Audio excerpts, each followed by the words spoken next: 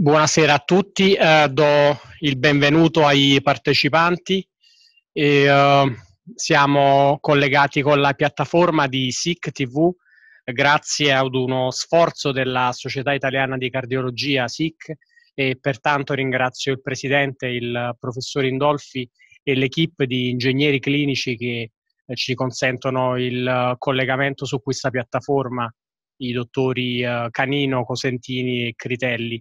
Ma è il mio piacere di introdurvi il professor Massimo IMAZIO dell'Università di Torino, esperto di malattie del pericardio, autore delle più recenti linee guida ESC 2015 sulle malattie del pericardio, e inoltre esperto di cardiomiopatie, di scompenso cardiaco, di ecocardiografia, risonanza magnetica e cardiologia clinica. Prego, Massimo. Grazie, vi ringrazio per l'ospitalità. Il compito che mi è stato affidato oggi è quello di rivedere con voi come trattare e prevenire la pericardite, e ho cercato di realizzare una presentazione interattiva dove cercheremo di rispondere a quelli che sono probabilmente i quesiti più importanti in tema di terapia della pericardite. Il primo punto è: qual è la terapia di primo livello per un paziente con pericardite acuta? Questo è l'algoritmo terapeutico che è proposto dalle linee guida sia per i pazienti con pericardite acuta a primo episodio, sia nei pazienti con pericardite ricorrente. Come si può vedere, una volta stabilita la diagnosi di pericardite acuta, la terapia inizia sostanzialmente in tutti i casi con un trattamento di prima linea che è costituito dall'aspirina o da un FANS, l'aggiunta della colchicina e la restrizione dell'attività fisica. Come vedete, questo è proposto come trattamento di prima linea sia per i pazienti con pericardite acuta che per quelli con pericardite ricorrente. E per quanto riguarda la restrizione dell'attività fisica, questa è una componente importante della terapia. Le linee guida ci dicono che per i non atleti l'astensione dell'attività fisica deve essere raccomandata fino alla remissione. Per gli atleti invece l'astensione dell'attività fisica è raccomandata per 3 mesi. Se è associata anche una miocardite, il periodo di astensione dall'attività fisica si prolunga a 6 mesi sia per i non atleti che per gli atleti. Quando deve essere utilizzata la colchicina? La colchicina attualmente è raccomandata per tutti i pazienti con pericardite acuta ricorrente, sia per il trattamento dell'episodio acuto che della ricorrenza, che la prevenzione delle recidive. Gli schemi di terapia proposti sono stati derivati dai trial clinici che vedete illustrati in questa diapositiva. In questi trial, che hanno valutato l'efficacia della colchicina nel prevenire il rischio di recidiva, sia in pazienti con pericardite acuta a primo episodio, studi COP e ICAP, sia nei pazienti con pericardite ricorrente, vedete come sono rappresentate nelle barre blu la frequenza di recidiva a 18 mesi nei pazienti che venivano trattati senza colchicina con il trattamento tradizionale. Quindi vedete come nel paziente con pericardite acuta il rischio di recidiva a 18 mesi era del 20-30% dopo un primo episodio di pericardite acuta e intorno al 50% in un paziente con pericardite ricorrente. Se veniva aggiunta la colchicina alla terapia tradizionale, il rischio praticamente più che si dimezzava. Era sufficiente trattare dai 3 ai 5 pazienti con una pericardite acuta ricorrente per prevenire una recidiva.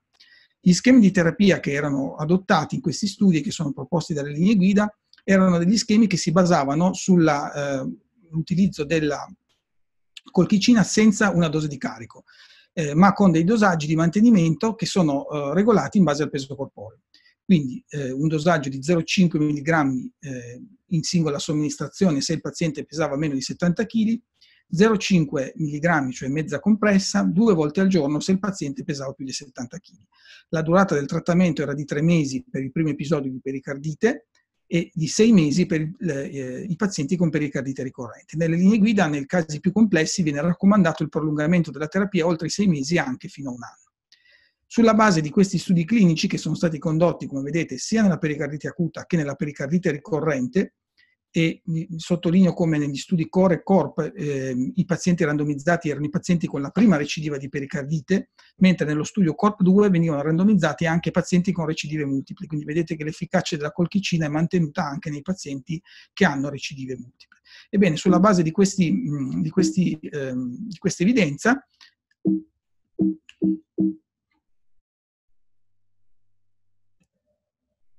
la colchicina è stata registrata in Italia per la prevenzione e il trattamento della pericardite da partire da aprile 2017, quindi attualmente è prescrivibile in fascia A e quindi non è più un trattamento off-label. Ed è un trattamento, come vedete, raccomandato sempre in tutti i casi, anche in presenza del primo episodio di pericardite. Quando vanno utilizzati i farmaci antinfiammatori corticosteroidei? Queste sono le mie 5 indicazioni all'utilizzo di questi farmaci nella pratica clinica. Come saprete, è stato osservato come l'utilizzo indiscriminato di questi farmaci nei pazienti con pericardite può favorire la cronicizzazione e aumentare il rischio di recidiva. Questo vale soprattutto se noi utilizziamo questi farmaci in prima battuta, ad esempio in una paziente con un primo episodio di pericardite non complicata. Tuttavia questi farmaci mantengono una loro indicazione per specifiche indicazioni, che sono quelle che vedete qui riassunte.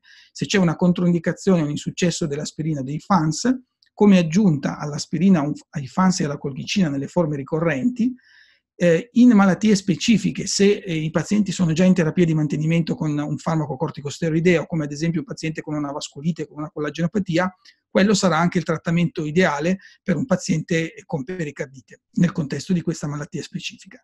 Un'altra condizione in cui l'utilizzo di questi farmaci è molto efficace è rappresentata dalla sindrome post-pericardiotomica.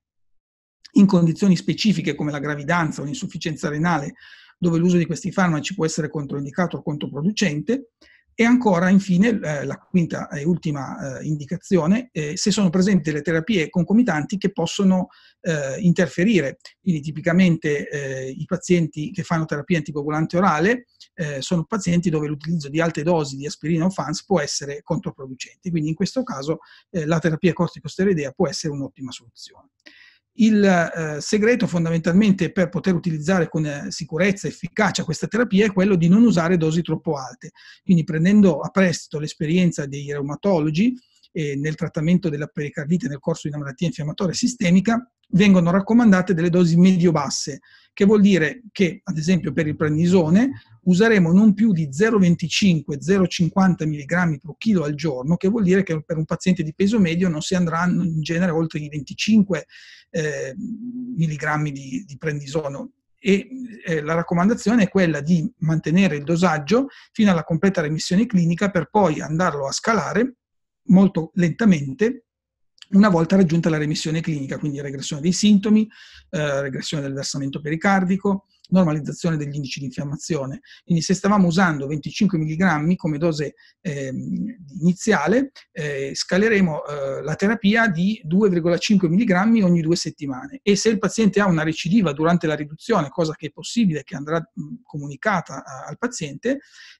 interromperemo la riduzione della terapia, non riaumentiamo automaticamente lo steroide, ma cerchiamo di trattare la recidiva con l'uso di farmaci antinfiammatori non steroidei.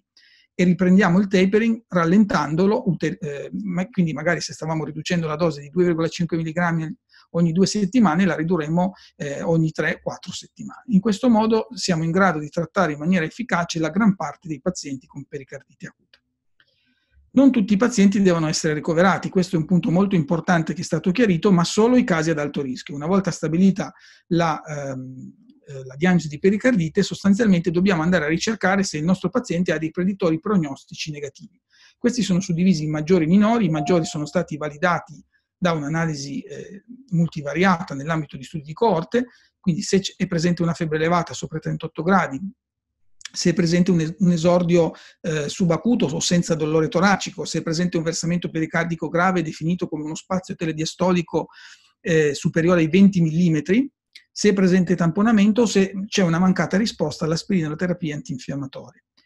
I criteri minori sono considerati, secondo il parere degli esperti, dei criteri che suggeriscono il ricovero, perché anche se non associati poi effettivamente a una prognosi peggiore, nella pratica clinica i pazienti comunque devono essere ricoverati per osservazioni. Questo vale se il paziente ha una miocardite concomitante, se sono presenti terapie immunosoppressive, presenti una condizione di immunodepressione, se si è verificato un trauma toracico e se i pazienti sono in terapia anticoagulante orale. Quindi se il paziente ha almeno una di queste caratteristiche, viene considerato un caso ad alto rischio di possibili complicanze o di eziologia non idiopatica, e quindi viene suggerito il ricovero alla ricerca eziologica. Se però, come capita nella maggioranza dei casi, non è presente nessuno di questi predittori prognostici negativi, il paziente viene trattato ambulatorialmente, quindi viene dimesso dal pronto soccorso, viene prescritta una terapia antinfiammatoria empirica che vedremo nella prossima diapositiva con i FANS, e viene raccomandato un follow-up a breve termine a distanza di 7-10 giorni per verificare la risposta alla terapia.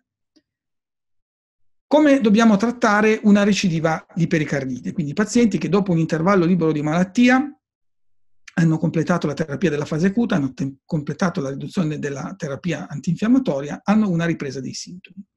Quindi sostanzialmente le linee guida ci dicono che prima di tutto per definire una vera recidiva dobbiamo avere un intervallo libero da malattia di almeno 4-6 settimane, che è l'intervallo di tempo necessario per completare la terapia della fase acuta e il tapering.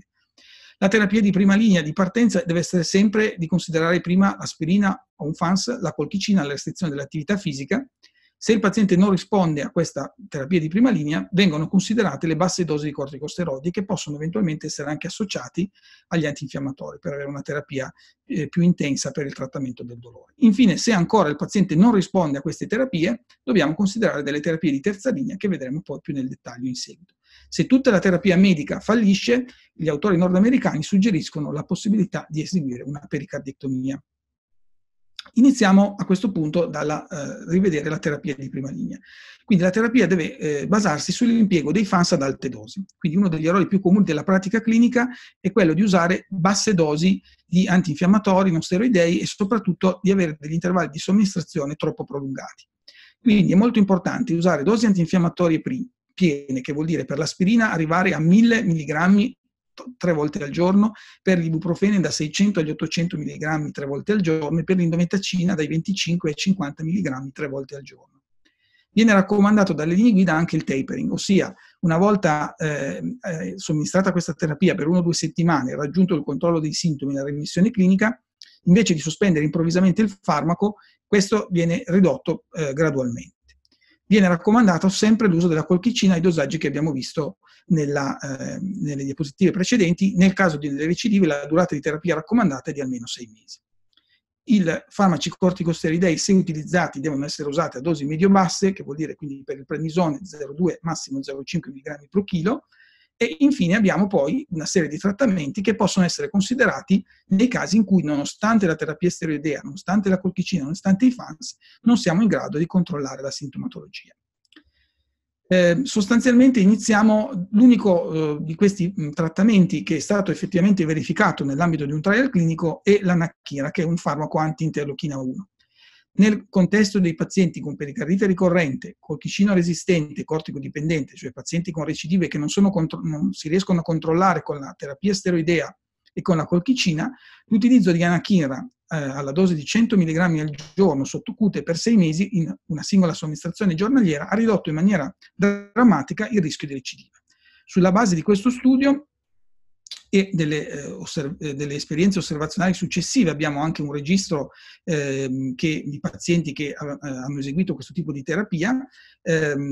Si può vedere come questo trattamento è attualmente un trattamento prescrivibile in Italia, previo consenso informato, ed è un trattamento che è riconosciuto dalla legge 648, quindi tramite piano terapeutico siamo in grado di prescriverlo ai nostri pazienti, purché essi siano pazienti con pericardite ricorrente, corticodipendente e colchicina resistente.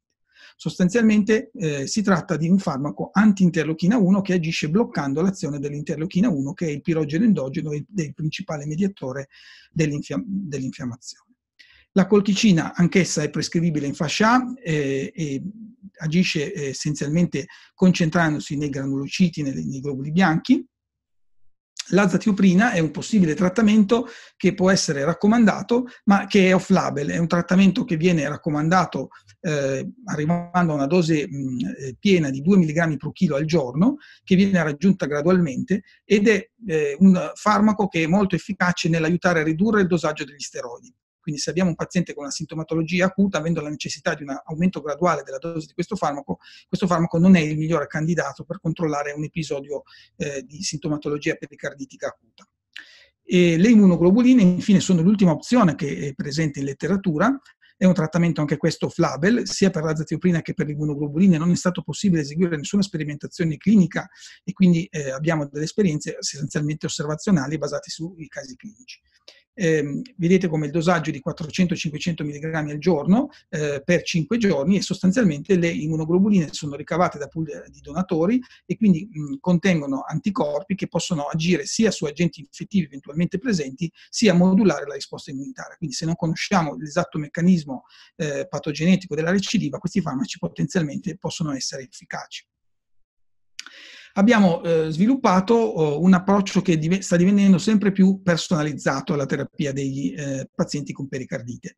Se il paziente ha un fenotipo infiammatorio, quindi a ogni recidiva ha la febbre e ha la proteina C reattiva elevata, probabilmente i farmaci più efficaci sono rappresentati dalla colchicina e dagli anti-interleuchina 1. Viceversa, se il paziente non ha un'elevazione degli indici di infiammazione, probabilmente sono in gioco, più che dei meccanismi autoinfiammatori, dei meccanismi autoimmuni, dove azatioprina e immunoglobuline potrebbero essere delle soluzioni migliori. Qual è il significato e la frequenza dell'aumento degli indici di infiammazione nella pericardite? Come vedete in questa diapositiva, questi sono aumentati in più del 50% dei casi. Il meccanismo, la proteina C reattiva è una proteina della fase acuta che viene prodotta dal fegato in risposta a una stimolazione da parte di macrofagi attivati. Come vedete esiste una certa latenza tra lo stimolo iniziale e l'aumento dei livelli ematici di proteina C reattiva. Occorrono almeno 6 ore per avere un'elevazione della proteina C reattiva, e questa è la spiegazione per la quale, se un paziente si presenta in pronto soccorso in una fase acuta poco dopo l'esordio dei sintomi e non sono passate che poche ore dall'inizio della sintomatologia, la proteina C reattiva potrebbe non ancora essere aumentata. Quindi è bene ripetere il test qualora si voglia effettivamente escludere un'elevazione degli indici di infiammazione. Il significato dell'aumento della proteina C reattiva, la proteina C reattiva sostanzialmente ci indica un'attivazione della risposta infiammatoria, e sostanzialmente questo fa sì che un paziente che ha un'attivazione dei meccanismi dell'infiammazione possa essere un buon candidato all'utilizzo di farmaci anti-interleuchina 1.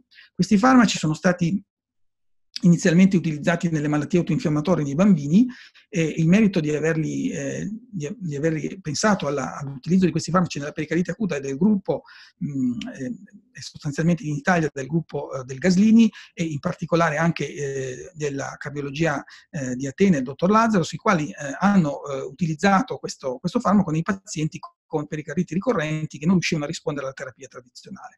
Oggi abbiamo imparato molto di più sul meccanismo d'azione di questi farmaci. In particolare esistono due tipi di interleuchina 1, l'interleuchina alfa e beta. L'interleuchina alfa sarebbe rilasciata dalle stesse cellule del pericardio danneggiate in corso di un processo infiammatorio e andrebbe a amplificare la risposta infiammatoria, in quanto andrebbe a stimolare i macrofagi tessutali a produrre interleuchina beta. Interleuchina alfa e interleuchina beta agirebbero a livello dell'endotelio stimolando l'infiammazione pericardica. È chiaro quindi come in un quadro come quello della pericardite sia l'interleuchina alfa che l'interleuchina beta sono importanti e sono nella patogenesi dell'infiammazione. La colchicina potrebbe avere un possibile sinergismo con questi farmaci, in quanto non solo interferendo col flusso mitotico viene a interferire con la motilità e l'attività dei fagociti, ma arriverebbe anche a bloccare e a interferire con l'assemblaggio dell'inflammasoma, ossia quel complesso di proteine endocellulari la cui attivazione porterebbe alla secrezione dell'interleuchina beta. Non tutti gli agenti anti-interleuchina 1 sono uguali. In Italia abbiamo sostanzialmente l'anachira e il canakinumab. L'anachira inizialmente è un antagonista recettoriale non selettivo, quindi agisce sia sull'interleuchina alfa sia sull'interleuchina beta, e questo rende ragione della sua efficacia nei pazienti con pericardite ricorrente. Il canakinumab invece è un inibitore selettivo dell'interleuchina 1 beta, e l'esperienza clinica è meno, diciamo, meno soddisfacente, in quanto diversi pazienti con pericardite ricorrente non sono sufficientemente controllati da questo farmaco, forse proprio perché è in grado di controllare, di interferire solo con l'interleuchina 1 beta e non con quella alfa. Sono in fase di studio in altri paesi altri farmaci anti-interleuchina 1 come il rilonacept e sostanzialmente per questi farmaci ci sarebbe la possibilità, una volta dimostrata l'efficacia clinica, di poter avere un numero inferiore di somministrazioni, non una somministrazione quotidiana, ma una somministrazione che potrebbe avvenire ad esempio una volta alla settimana. Quali sono le complicanze della pericardite? Beh, abbiamo visto che la pericardite è associata a un rischio di recidiva in un 20-30% dei casi, che il rischio di recidiva può essere dimezzato dall'utilizzo della colchicina, che il rischio di tamponamento è basso se il paziente non ha un'eziologia specifica, e il rischio di recidiva invece è un rischio che è legato fondamentalmente non a quante recidive si hanno avute, ma all'eziologia. Non è mai stato infatti riportato nella pericardite ricorrente idiopatica, il rischio è alto nell'eziologia batterica 20-30%, 2-5% nelle neoplasie, nelle malattie infiammatorie e meno dell'1% delle forme virali idiopatiche.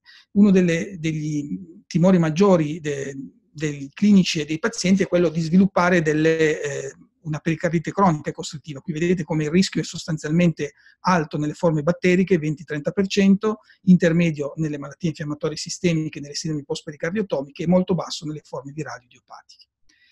Questa è una breve bibliografia con una monografia dedicata alle malattie del pericardio, sia in lingua italiana che in lingua inglese, e infine le linee guida ESC 2015, che ancora oggi sono le linee guida attualmente valide per la diagnosi e il trattamento delle malattie del pericardio. Vi ringrazio per la vostra attenzione.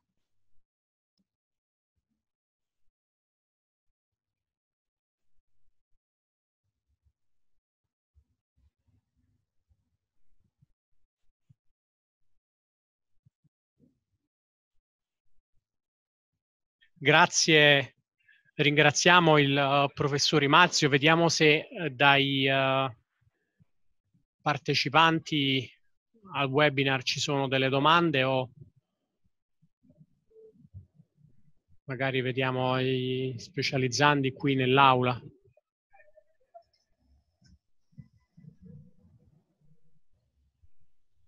Io avrei una domanda dal punto di vista cellulare relativa al coinvolgimento o meno del miocardio nei pazienti con pericardite.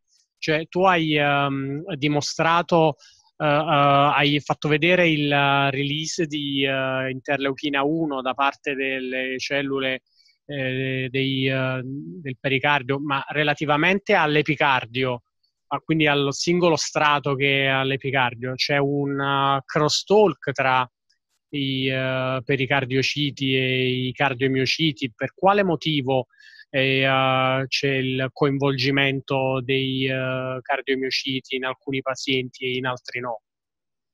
Sì, una buona domanda. Diciamo che effettivamente i meccanismi più fini attraverso i quali una pericardite si associa a una miocardite non sono completamente noti.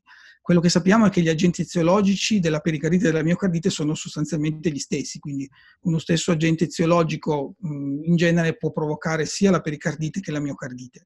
Quello che è stato visto in modelli animali è che esiste una maggiore suscettibilità del sesso maschile, in particolare nelle fasi nei soggetti più giovani, a sviluppare una reazione autoimmunitaria particolarmente autoaggressiva. E questo renderebbe ragione di quello che si osserva anche nella clinica. Di fatto i pazienti con miopericardite sono più spesso pazienti giovani maschi, quindi la tipologia tipica del paziente è quella. Tuttavia siamo in una fase appunto di maggiore studio, perché appunto ci siamo spostati da una fase diciamo più empirica di trattamento a una fase dove stiamo sviluppando dei trattamenti che sono sempre più specifici e indirizzati quindi al meccanismo patogenetico, e questo probabilmente ci aiuterà a ridurre il rischio di recidiva, che ancora oggi è molto alto. Grazie. C'è una domanda dagli specializzandi. La corrispondenza elettrocardiografica del riscontro ecocardiografico del paziente con pericardite, in che percentuale di pazienti l'ECG è muto? Sì, grazie di questa domanda. Questo è molto importante. Classicamente l'elettrocardiogramma, le alterazioni elettrocardiografiche sono considerate patognomoniche per la pericardite. Questo si osserva in non più del 50-60% dei casi e di fatto il pericardio è elettricamente silente, quindi di fatto una pericardite pura, una serosite pura può associarsi assolutamente a assenza di alterazioni elettrocardiografiche. Quindi se sono presenti le alterazioni elettrocardiografiche, il mio invito è quello sempre a escludere una concomitante miocardite, perché nella mia esperienza in genere sono forme che hanno comunque un grado, seppur minimo, ma di coinvolgimento miocarditico. Quindi deve essere un campanello d'allarme a ricercare la presenza di una miocardite concomitante.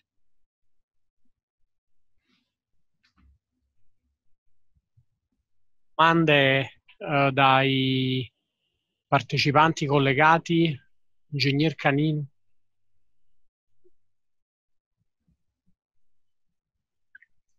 Bene, Massimo, ti ringrazio nuovamente. Grazie a voi. Oh, scusami, c'è una domanda appena giunta.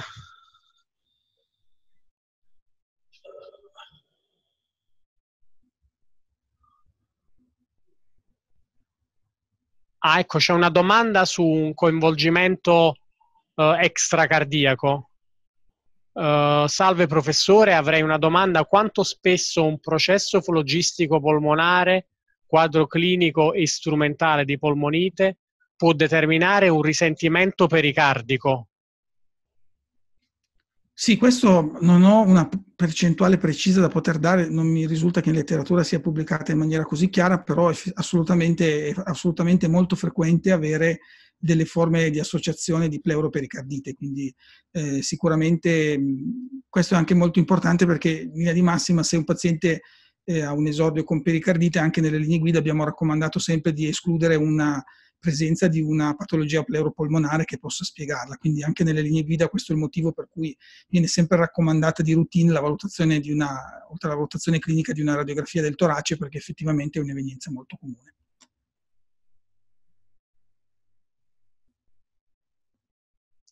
Beh, evidentemente abbiamo fatto bene a rompere il ghiaccio perché ci sono altre domande. Buonasera professore, quanto dobbiamo aspettare per poter inviare un paziente a pericardiectomia? Come orientarci in questo senso? Quali e se ci sono parametri specifici da valutare? Prego. Sì, dunque, grazie di questa domanda. In linea di massima l'esperienza sulla pericardiectomia nelle pericarditi ricorrenti è un'esperienza soprattutto nordamericana. In Italia e in Europa generalmente c'è una certa riluttanza a ricorrere alla chirurgia in questi contesti. Diciamo che se noi abbiamo la possibilità di seguire tutto l'algoritmo terapeutico, quindi partendo dagli antinfiammatori, dalla colchicina, dall'uso degli steroidi, eventualmente passando appunto ai nuovi farmaci biologici nei contesti di fenotipo infiammatorio, in genere oltre il 90, direi 95% dei casi sono assolutamente trattabili. Esiste però sottogruppo di pazienti che hanno un'evoluzione costrittiva. Nella mia esperienza in genere non sono delle vere pericarditi ricorrenti, queste sono delle pericarditi incessanti, cioè sono pazienti che di fatto non hanno mai avuto una risoluzione dei sintomi e che in una maniera più o meno rapida, più o meno torbida sono sostanzialmente evoluti in una forma costrittiva. In questo caso consiglierei di fare una valutazione quindi con immagine multimodale, quindi sostanzialmente oltre all'eco usiamo anche TAC e risonanza. Con la TAC valutiamo sostanzialmente lo spessore del pericardio e la presenza e l'estensione delle calcificazioni. La presenza di calcificazioni depone per un processo cronico, quindi probabilmente per la necessità della chirurgia, perché probabilmente non c'è più spazio per la terapia medica. La risonanza magnetica cardiaca è molto importante in questo contesto perché può evidenziare, oltre all'espessimento pericardico, ma soprattutto se c'è infiammazione, quindi se c'è edema pericardico, late enhancement pericardico, quindi segni di infiammazione pericardica che possono suggerire un tentativo di terapia medica antinfiammatoria, magari anche quelle più avanzate, prima di andare dal cardiochirurgo. Se però ci sono calcificazioni o non c'è evidenza di infiammazione pericardica alla risonanza, non c'è motivo di ritardare la chirurgia se questo paziente ha avuto un'evoluzione costrittiva. Quindi direi che le indicazioni alla pericardiectomia sono essenzialmente un'evoluzione costrittiva di una pericardite che in genere era una pericardite incessante. Grazie. Abbiamo tempo per un'ultima domanda dagli specializzandi. Dottor Panuccio. Buonasera, mi associo ai complimenti del professore Curcio e ho una domanda sull'associazione tra pericardite e fibrillazione atriale. È contemplata alle volte un'associazione tra queste due entità, ma ci sono dei particolari accorgimenti che dobbiamo andare a fare nella gestione poi della fibrillazione atriale, soprattutto se il timing tra pericardite e l'aritmia stessa è abbastanza stretto? Sì, grazie per questa domanda. Sì, effettivamente in un sottogruppo di pazienti tende a avere episodi di fibrillazione atriale, capita spesso anche di avere dei pazienti che a ogni recidiva hanno magari un episodio di fibrillazione atriale parossistica. Direi che l'infiammazione probabilmente identifica, slatentizza una predisposizione del soggetto a sviluppare la fibrillazione atriale. Quindi le raccomandazioni sono di fare un trattamento comunque secondo linee guida della fibrillazione atriale, quindi contemplare anche eventualmente la necessità di una terapia anticoagulante, non avere paura che la terapia anticoagulante possa favorire l'evoluzione in tamponamento, perché questa non è mai stata documentata. Eventualmente, se è un paziente che deve fare una terapia o è già in terapia anticoagulante, considerare l'uso degli steroidi a dose medio-bassa e colchicina invece degli antinfiammatori ad alte dosi. Grazie.